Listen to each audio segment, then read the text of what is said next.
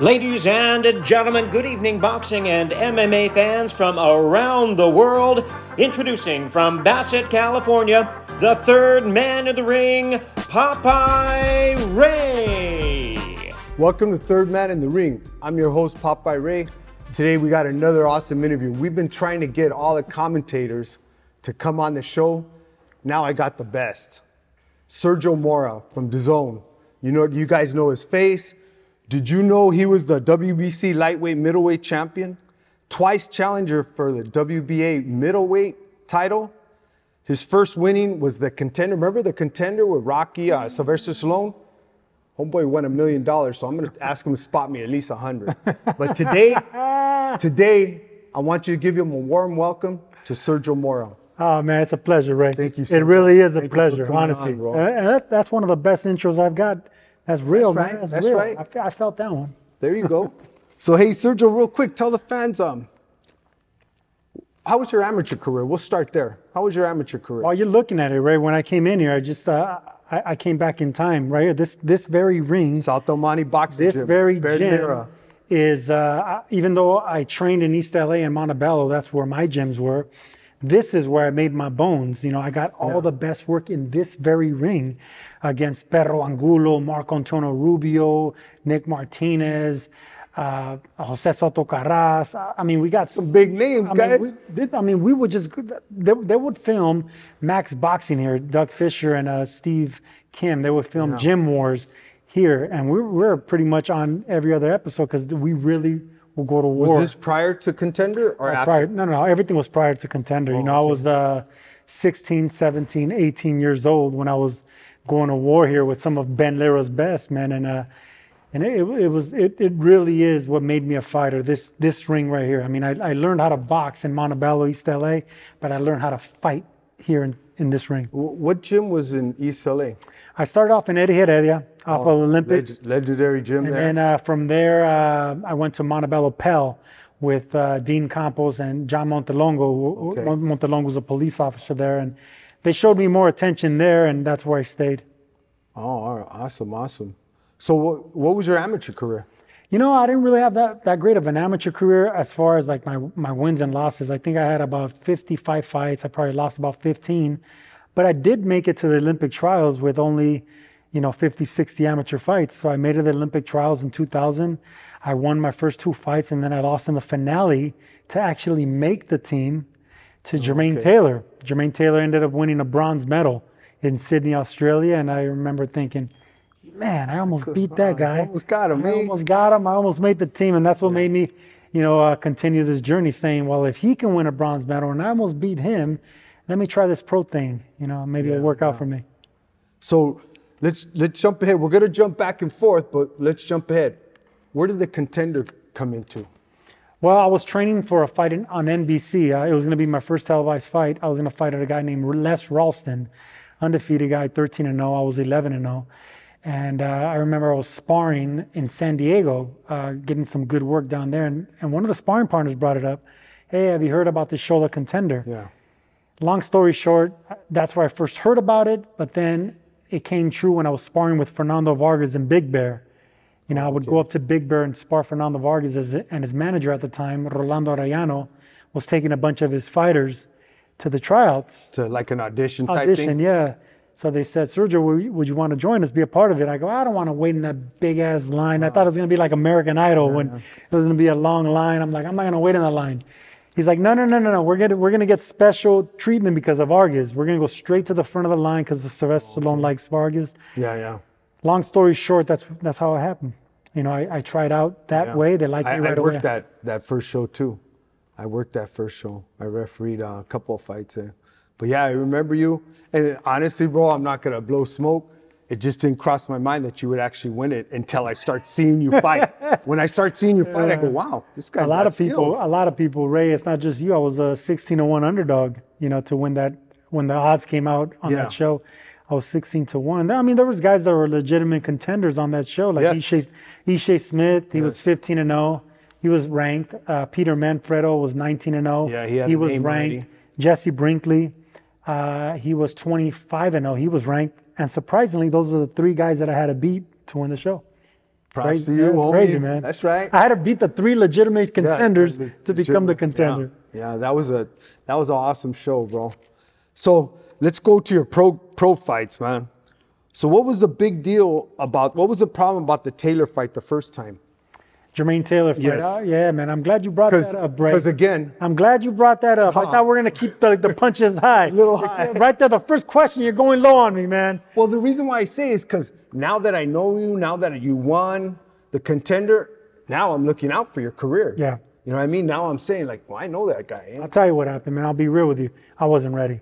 Even though I fought Jermaine Taylor in the amateurs, I only had one 10-round fight under my belt. And all the other ones were 8-rounders, 6-rounders. And so, Jermaine Taylor already was a 12-round fighter. He fought Bernard Hopkins twice. He was undisputed champion. He was HBO's darling. He was undefeated. Here's this Contender winner with only one 10-round fight under my belt and 16 fights. So if you want to dig into that, what's that about? We're going to jump into that later, but what's that about that they would pick you to fight him? Are they, you know what, let's try to get another win? Or same reason Vernon Forrest decided to fight me. It wasn't that I was highly ranked. I was ranked in the top 10, but I was, nowhere near. But you had a name, though. I had the name, and that's what I had the name, and I was coming off. I was coming off a reality show where 12 million people watched me, and I was red hot as far as celebrity-wise. Maybe not, boxing-wise as far as the number 1 ranking. But this is a game of politics as well and promoting. Yeah. So they said, let's get a name. They'd rather fight me than Kasim Uma, which he fought. They'd rather fight me instead of Corey Spinks, who was a champion at the time. They were offering me these opportunities because of my recognition. People knew me. I was hot as a celebrity, not as a boxer. Yes. So they decided to throw me a bone, and I said no to the Jermaine Taylor one. Was it hard, Sergio? He was undisputed at the time. He had all 4 belts. I had history with him. They offered me really, really good money, but I just wasn't ready. I remember looking at my trainer. My trainer, Dean, was like, look, man, you're not going to get blown out of the water. You're not going to get knocked out. You're going to probably end up losing a decision because every close round they're going to give it to him. So do you want to take this fight, lose a decision, and have your first loss for money? Or do you want to just go straight, look for the right opportunity to win a championship undefeated? And I chose the latter. And it was a smart move. It was a smart move because worst scenario, you would have lost that fight and they would have just pushed you aside. I probably wouldn't. You would have had to fight harder to get up there. You know what I mean? Yeah. But you made that decision, and it got publicity because you made that decision. Hey, it was negative publicity, but I don't mind it because. Do you think so?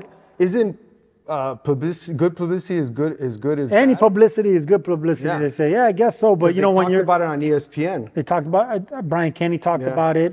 Joe Tessitore talked about all the big networks talked about it. Dan Raphael is probably the one that really laid into me the worst, on ESPN. There's got to be one. And there always got to be that guy. So that that one really stuck to me, and I let him know in person, face to face. That's right. how I felt about that. But I wasn't to be ready. on that side of you know how we handle business, man. We don't go on Twitter. I'm gonna tell you straight to your face. That's right. That's right. So we move on, and you've been in some great action-packed fights, bro. And I mean, well, on another note, me as a referee, I had one of my most embarrassing moments in Sergio's fight. January, it was in Morongo Casino. It was live on, was it ESPN? It was either ESPN or it was a Spanish network fight. I forget. Either way, bro. It was televised and it was main event. That's right. And everybody swore up and down that Sergio hit me, but I tripped. I landed on my butt. I handled it well. Hey, that's what I said about when Daniel Jacobs knocked me down. Get on, you tripped. And I tripped, man. I tripped, guys. You got to believe it. I walked out with a fat lip, but I tripped, all right?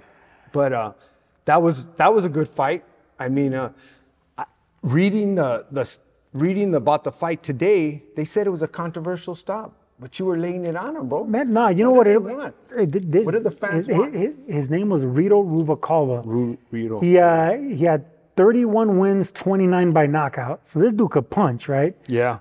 And I remember thinking he was just glancing me with blows, and I could feel how hard he punched. So I'm glad I stopped him because I didn't want to go. I didn't want to go any more with him. That dude punched hard. You were putting hands on him, bro, and I told him answer back, and again I tripped and landed right on my butt, but I handled it well, bro. You know what I mean? I'm glad you stopped that fight, by the way. That's right. That's right. So let's go to the Vernon Forrest fight. Yeah, it was right after that fight. Right after that Rita Rubalcaba fight, I get the call to fight Vernon Forrest, and may he rest in peace. But yeah, man, that was a big fight. Right? I accepted that fight immediately, and believe it or not, my trainer Dean Campos, he didn't agree with that fight because Vernon Forrest was one of his favorite fighters. I remember when I was an amateur, he would tell me, "That's one style you never want to fight. That guy does everything that will beat you. He fights at range. So you agree behind the jab. Styles make fights? Oh yeah. I remember him clearly telling me that's one style that'll beat you. I'd rather you fight Felix Trinidad than Vernon Forrest. I'd rather you fight Oscar De La Hoya." I know what you're thinking. Yeah. But anyway, that's what my trainer would tell me back then. Vernon Forrest has a perfect style to beat a style like yours, So I remember the only reason I accepted that fight is because I sparred Vernon Forrest one time at Wildcard Gym right after the Contender. And I laid hands on him, man, right in front of everybody at Wildcard. And I remember he got pissed off at me. He was calling me names. I aggravated him, but I laid hands on him. Yeah. And I'm thinking, he wasn't that bad. He wasn't that bad. So then when they offered me that fight, I accepted it immediately. And my trainer was kind of worried about it. Turned out right, though. It turned out right. Turned out right, guys. Yeah. Turned out right. And then, what about the Mosley fight? Man, the Mosley fight, there's a lot of... Honestly, real quick, I got love for both of you. I kind of grew up in the Baldwin Park, El Monte, mostly here, but we'd go to Baldwin Park, so I used to see Shane. He was a little kid, But then as you guys went to fight, I go, man, that's a hard one, That's a hard one, but I still watched it. Who do you think won? Be honest. Be honest, Ray. Come on now. You won by, if you like brawling, if you like the tough guy, you won. If you got the points, Mosley won. That's the best way I could put it, bro. It was but a I'm draw. not a judge. I'm not it was a judge. A draw. So. I know, but I'm not a judge. No, I hear you, man. That's why I don't judge, I guess. Well, I'll tell you what happened in that fight. Believe it or not, I lost it. I lost that fight mentally the night before. Prior? The night before. We weighed in, and it was one of those scales on the floor. I hate those scales. I like the regular scales. I don't like the Toledo's. Yeah, those for some reason you move them, they're inaccurate. But long story short, I was overweight. All the B side of that opponent of that card was overweight. So I wasn't the only one overweight. There was 3 other fighters that were the B side that were overweight. You're telling me I was 3.5 pounds overweight in one of my biggest fights of my career? That's one. 2, you're telling me that I lost 3.5 pounds in 20 minutes that I was gone? I was only gone 25 minutes. I timed it. I literally went and ran like 2 miles on the treadmill, came back, and I made the weight. I've never lost 3.5 pounds in my life that quick. That's how I know that scale was wrong. I was not 3.5 pounds overweight, and I certainly did not lose it in 20 minutes. Yeah. So anyway, that stuck in my head because, the last time that I had problems on the scale at 154 was with Vernon Forrest in the rematch. I lost way too much weight in that second fight. What weight was that, real quick? 154. Same thing as Shane, 154. So I only fought 154 3 times in my career. Twice against Forrest and once against Vernon. All my other fights have been 160 and higher. I'm not 154. And that's why I'm saying, that's my next question, but go ahead and I'll ask you it. Yeah, so I remember that rematch with Forrest. They gave me that fight 6-week notice. I was 28 pounds overweight. I lost all that weight in 6 weeks. The day of the weigh-in, I lost 8.5 pounds. So I was just weight drained. And I remember it traumatized me being that weight drained. So fast forward to the Mosley fight, I wasn't weight drained, but that whole losing 3.5 pounds the night before the fight, and it psychologically, brought me back to that mental trauma of that Forrest fight. And I fought not to lose instead of fighting to win in that Mosley fight. So it was mental. It wasn't really physical. Yeah, I'm trying to look because I was watching the fight this morning, so I'm saying, okay, now it's starting to make sense, Yeah, I really didn't put myself in position to take chances to win because I wasn't confident in my legs. I wasn't confident in my conditioning. I wasn't confident how I was going to react. Like I said, in me, it looks like you were waiting just to catch him. I wasn't confident. I wasn't punching freely off of instinct like you're supposed to. Everything's supposed to be reactive. What you trained in the gym, innate. You don't think about it. Everything was thinking in there, thinking. And then when I would go to the corner, I would just be thinking about, okay, I need enough energy to last the distance. I need to preserve my energy this round. You can't fight like that. You can't fight like that. So I trained not to lose. And it was a boring, stinky fight that I still thought I won, but either way, neither of us deserved to win, which we didn't. Did you decide then you got to go up in weight? That was my question. That wasn't my weight. So you knew I have no business at 154. I have 37 fights as a professional. Only 3 were at 154. I didn't even fight 154 as an amateur. As an amateur, I fought at 156, and I never made 154 in my whole professional amateur career, except for 3 fights, and that's 2 Vernon Forrest fights and 1 Shane Mosley fight. It wasn't my weight class. All right. So through all this career, and you're getting these big fights. You always brought it though. I got to give you that. You always brought it. Even when you had your losses, you always brought it. Yeah.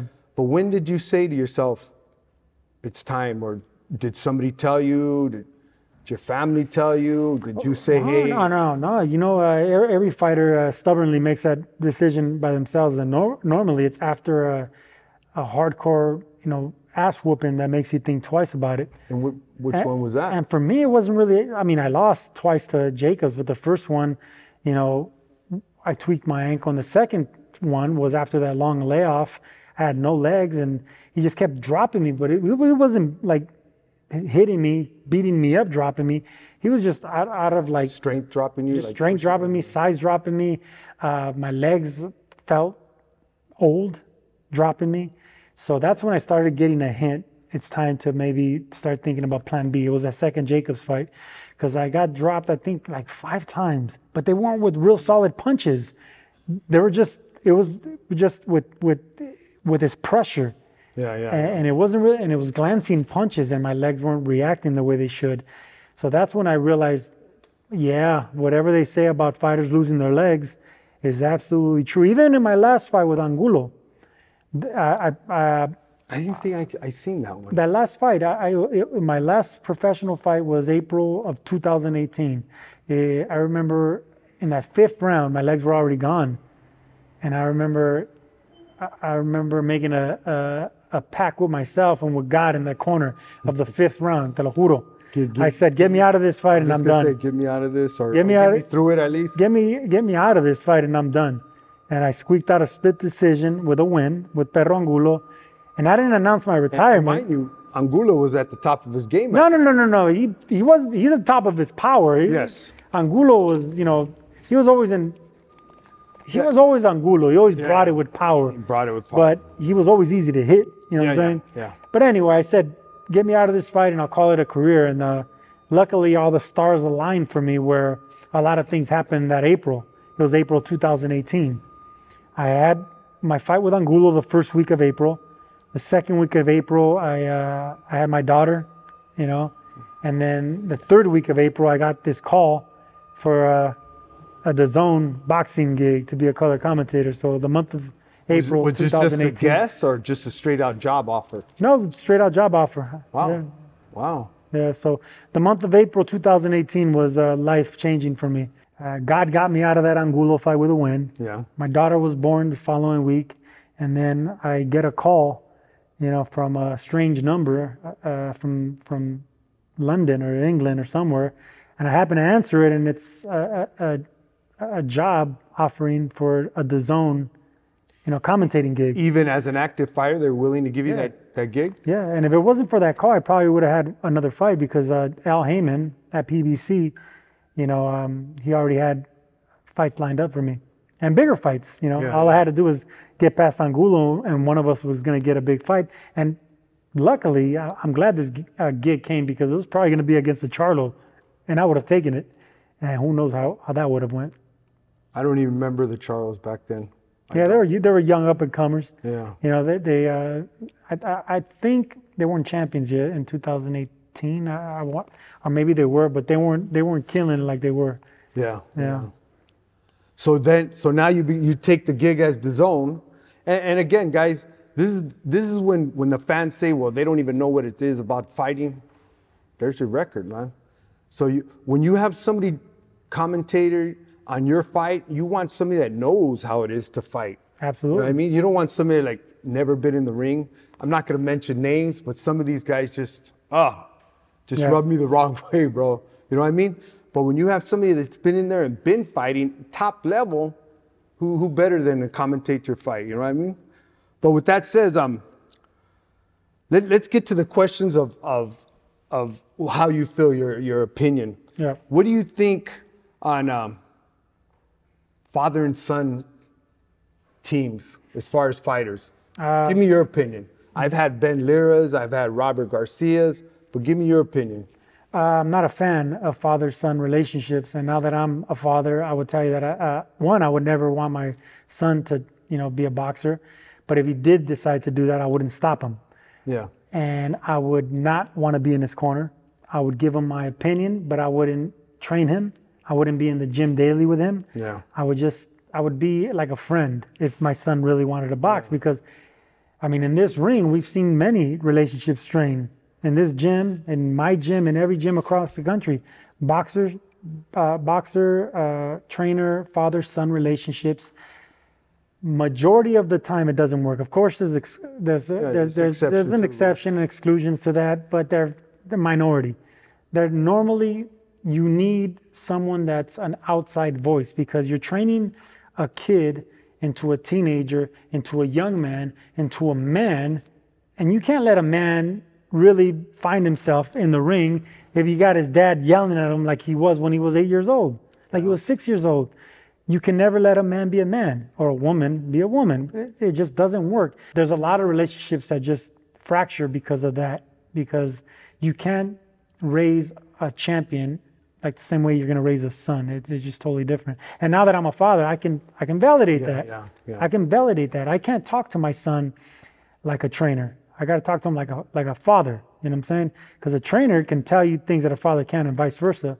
And in the corner, you can't distinguish it, but you can't, compartmentalize the two. You're going to be the father all the time. Yes. So I just think, not to mention, it's so brutal.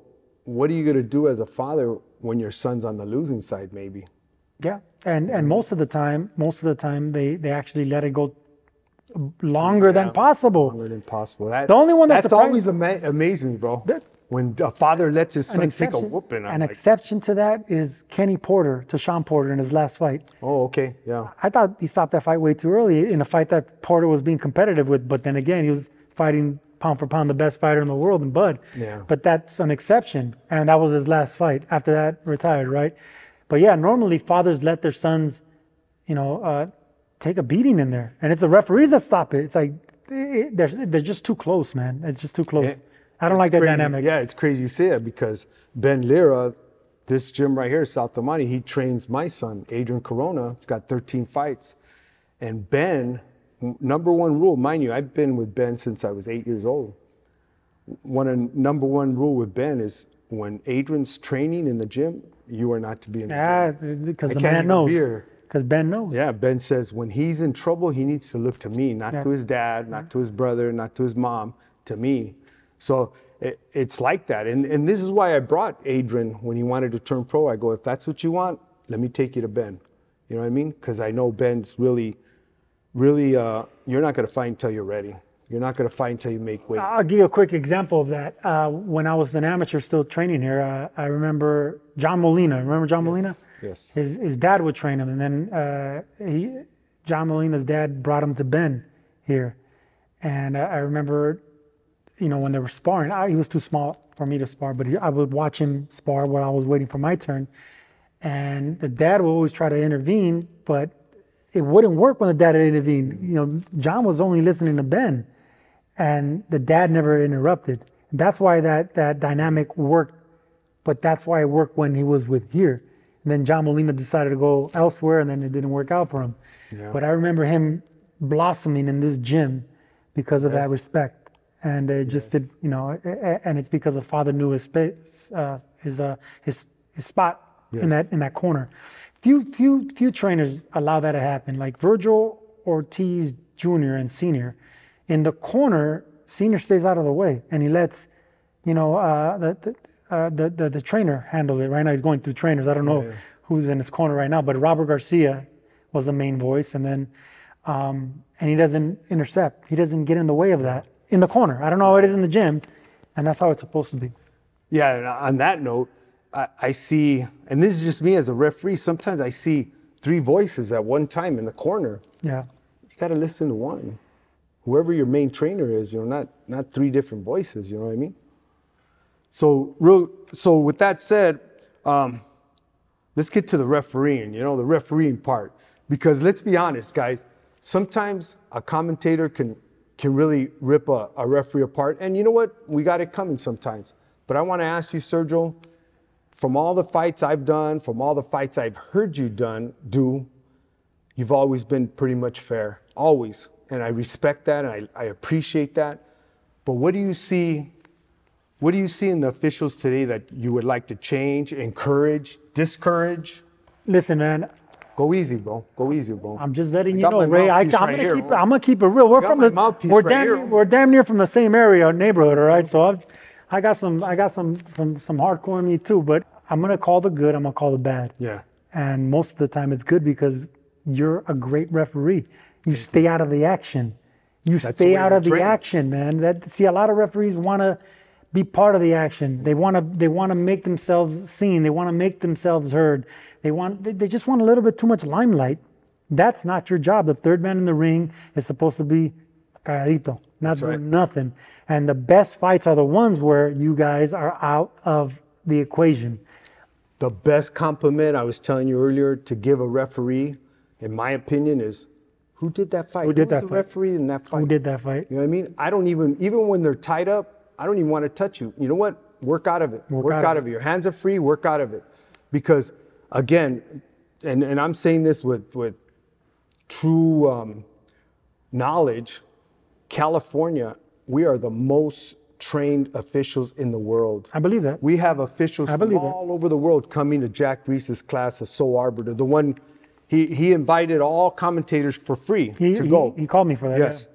And for the simple fact, just learn the rules so you know what we're looking at.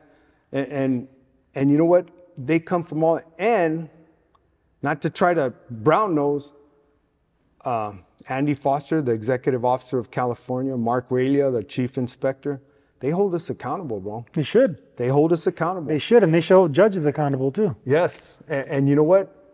If we drop the ball, like Andy Foster said, well, I'm going to let you sit down for a little while and think about that. You know what I mean? Straight out, bro. He will not, and he addresses all the issues. Other states tend to like, I'm going to keep my mouth shut and let everybody say with it. And I think it's better to address it, explain it, and then leave it where it's at. What do you feel about that? Well, I like the fact that they're letting you know how they feel and they put you on the spot.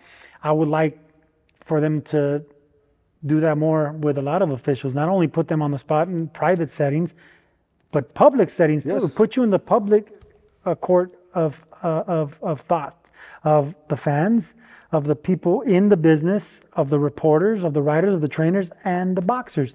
So you gotta go through the scrutiny that the fighters go through, that the judges go through, and I think referees should do that as well. Because whenever there's a debatable or questionable outcome or opinion, you need to be put on the spot, just like a trainer and anyone else, because they just let it slide.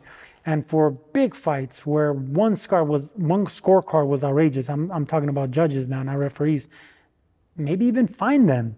If you hit them where it hurts, and that's the pocket, hit them where it hurts, you're not getting that next gig.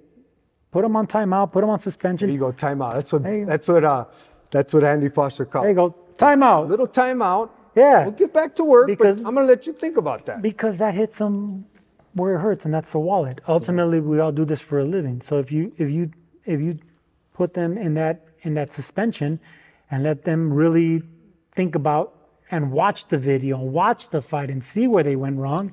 And then maybe we could start, changing things from the outside in. But since we don't do that, and only certain states do that, we still have the same issues and the same problems in boxing. Well, like Jack Reese says, we owe it to those fighters from a 4-rounder to a title fight to give them our best, to be accountable for it, because that guy in the cheap seat that used his hard-earned money to come to watch that fight, and you don't do the best that you can do, or stop it too early, or heaven forbid, stop it too late, you're cheating not only him, but you're cheating that guy that paid big money to sit on the ringside. Not only that, but the fighter as well, because one wrong decision can cost them another big fight or another big payday. Yeah, boxing, when you lose a fight in boxing, it can throw you back, not like MMA.